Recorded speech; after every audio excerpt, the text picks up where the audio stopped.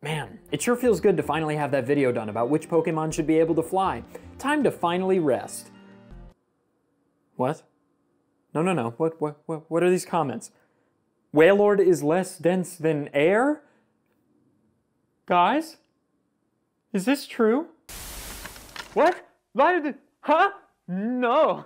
Oh no. Oh, it's looking likely. Science. No! TV? Movies? Oh my God. Oh. It's true! Oh no.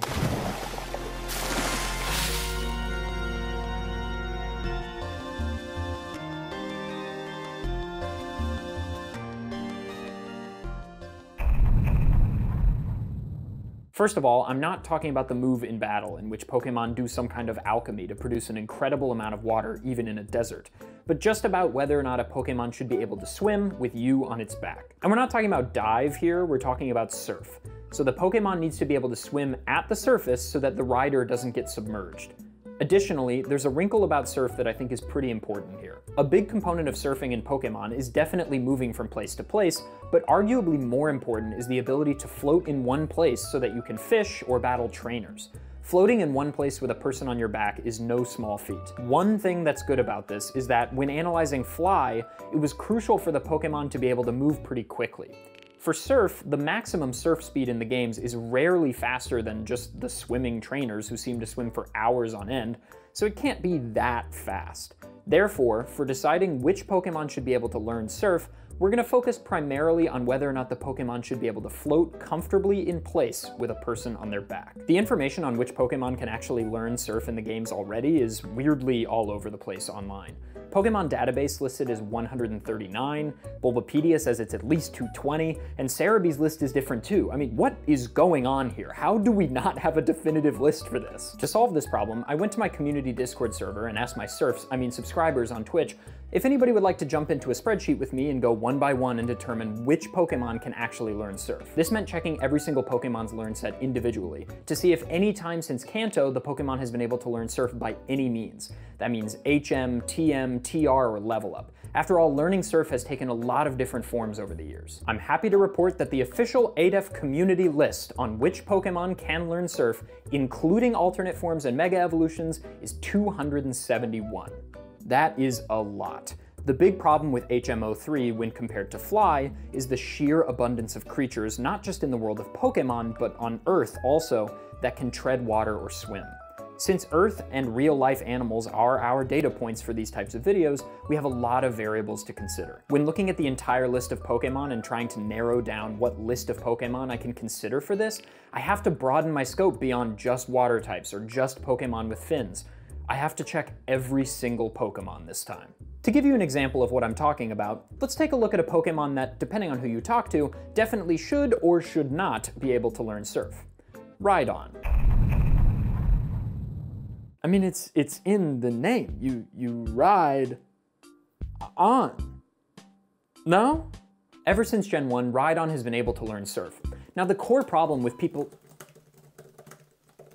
What are you doing? I'm typing my YouTube comment. But you haven't finished watching the video yet. Yes, I know that, but in episode 204 of the anime, a Rhydon uses Surf, and you've already failed to mention that. I only just started talking about him, and besides, that came up in my research, but I can't talk about every single little thing I find, or the video will be like 100 years long.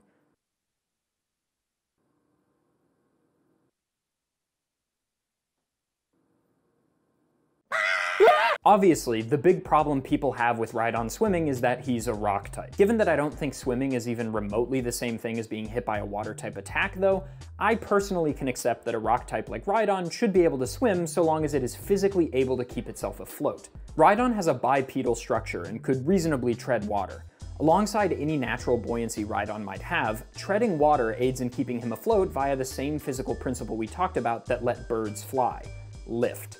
When you're in the pool and moving your arms and legs around, you're generating a lift force in the water. So if my logic on how Rhydon can swim is that he's treading water, that explains the logic for any humanoid-shaped Pokemon, but what about fish?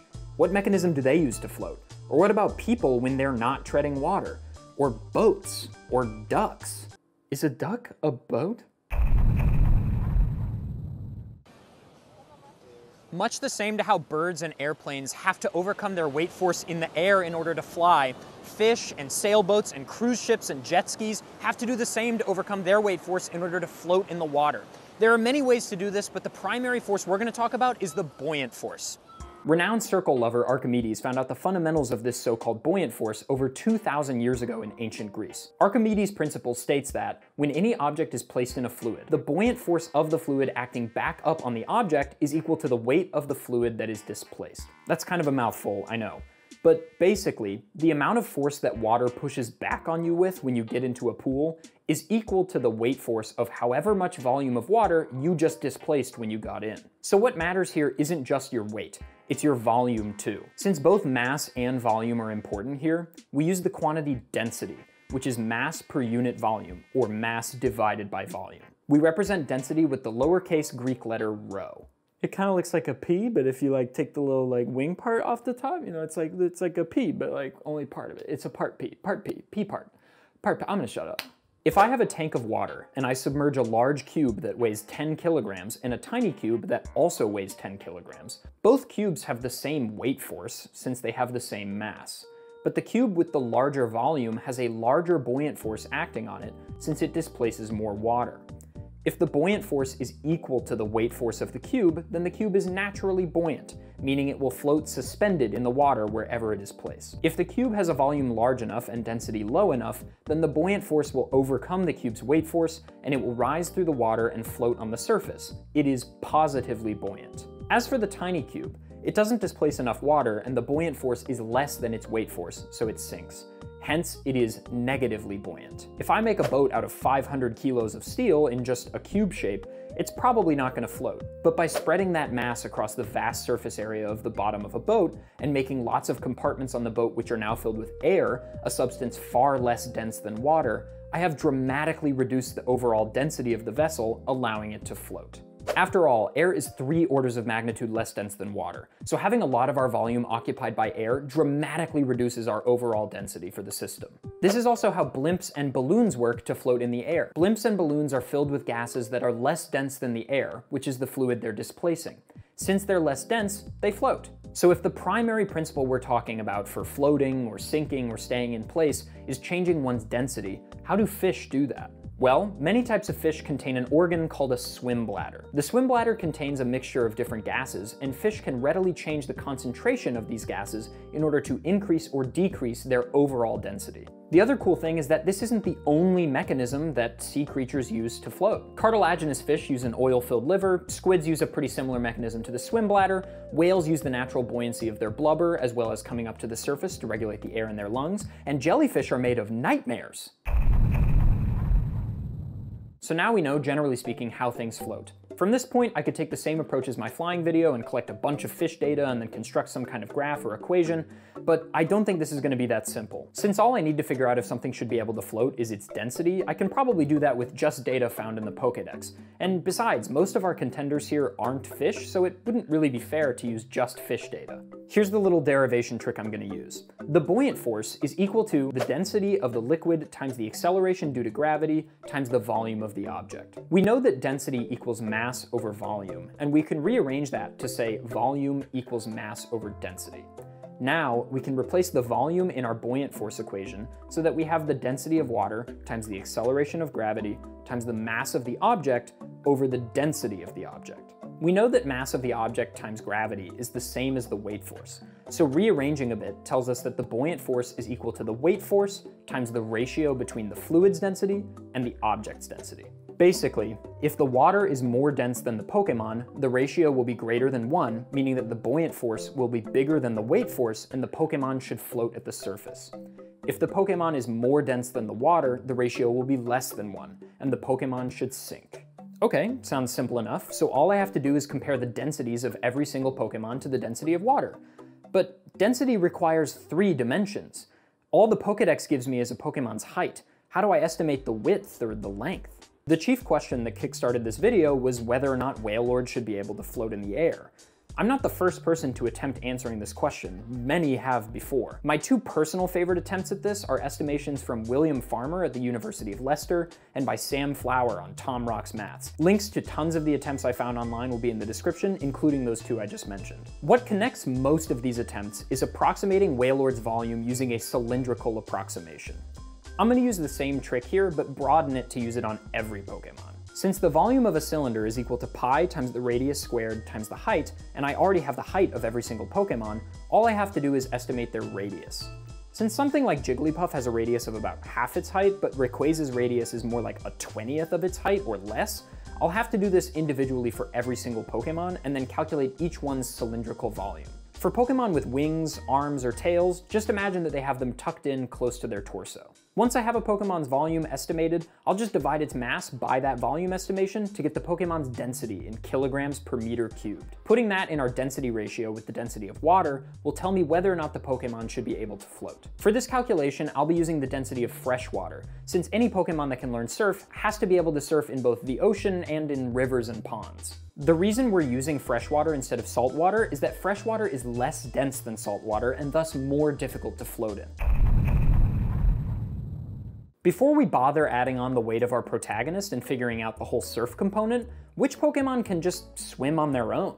Well, I'm happy to tell you that unlike the flying video, I actually have good news. The number of Pokemon that should be able to swim is massive. The results are good. The numbers are big. The number of Pokemon that can swim is big. I can't rhyme. Including all Mega Evolutions and alternate forms and so on, there are 1,217 Pokemon. Out of those 1,217, 1,179 of them can float. Let's go!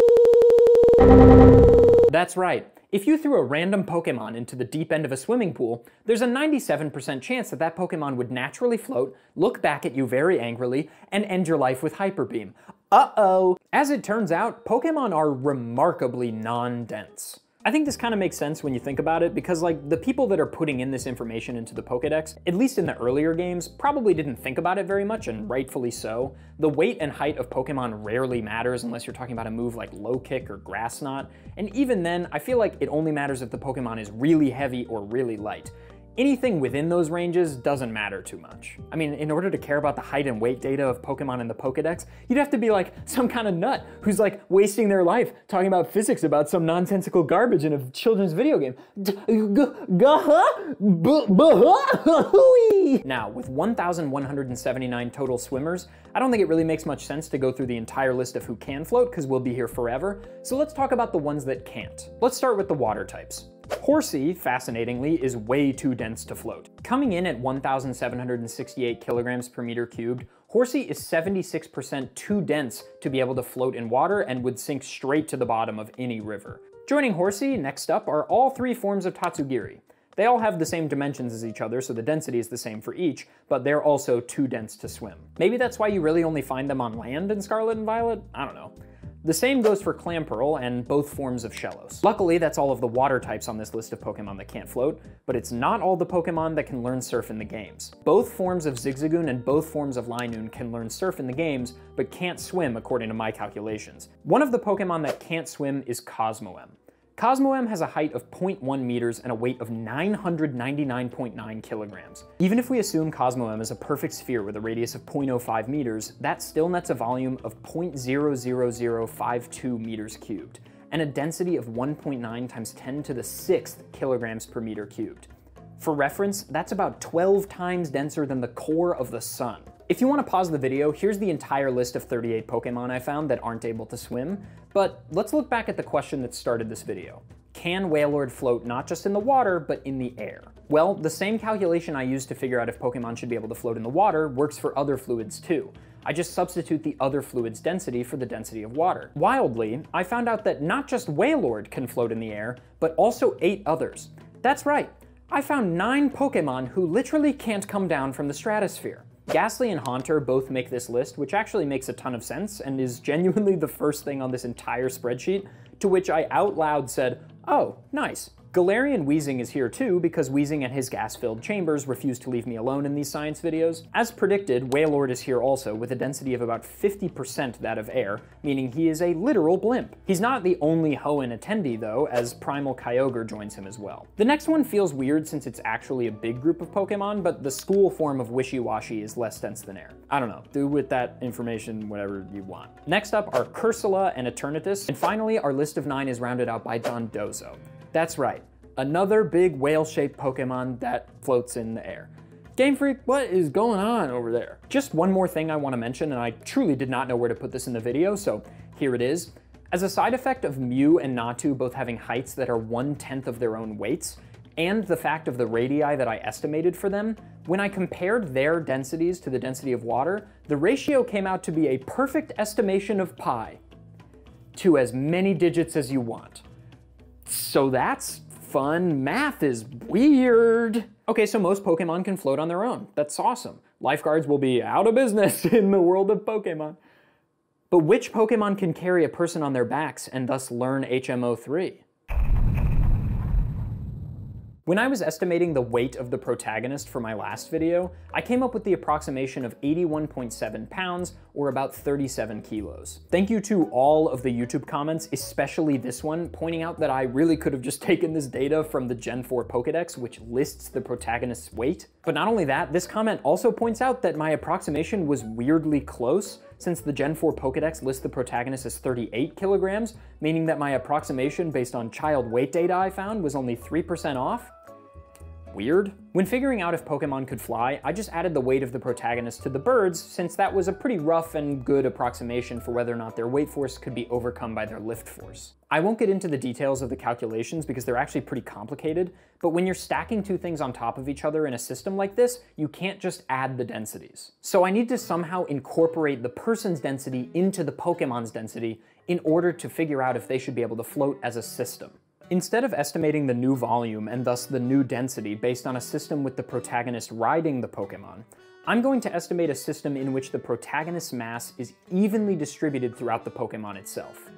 Basically, I'm estimating what would happen if the Pokemon ate you. Sorry. The reason for this is that it doesn't change the volume, but it does add the person's mass. So the density will always increase by the maximum amount possible. This way, not only is the calculation way easier, but we should be getting a more definitive list. Okay, so we started with 1,179 swimmers, but when we tack on the protagonist's mass, we're still left with 882 Pokemon that can learn Surf.